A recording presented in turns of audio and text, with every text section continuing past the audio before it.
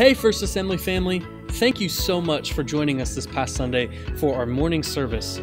Here is a look at this week's sermon recap. We dove into week 2 of our Can I Get a Witness series, and Pastor Terry talked about impactful influencers. Our passage of the week was from Matthew chapter 5, verses 13 through 16, where Jesus describes us as salt and light. So first, let's go ahead and start with salt. We know that salt is a preservative. God actually made a salt covenant with his people in order to preserve them. We see this use of the term salt covenant in Leviticus chapter 2 and Numbers chapter 18 and 19. As salt preserves, we know this is symbolic because it's causing something to last. In many ways, we are that salt preserving our society, our culture. Salt also makes things taste great.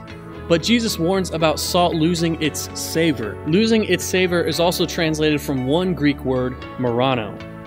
This is where we get the word foolish or moron. So if we're the salt and we lose our savor or we become foolish, then it's going to be hard to influence anybody. So how does salt become bad then? Well, we know that pure salt can actually never lose its saltiness.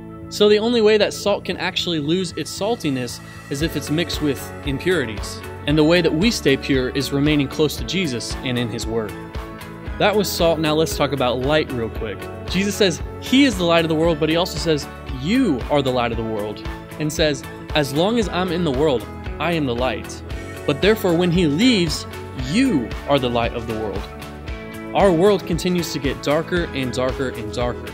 And the only way it's going to get any lighter is if we let our light shine. So think about those two elements for a second, salt and light. Salt works subtly and gradually, while light works almost immediately. You walk into a dark room, you flip the lights on, immediately the light is shown. Let's be both of those things, salt that preserves and light that shines. Thank you once again for joining us this past Sunday. Please join us this Sunday as we continue with week 3 of our Can I Get a Witness series. Have a great rest of your week, First Assembly family.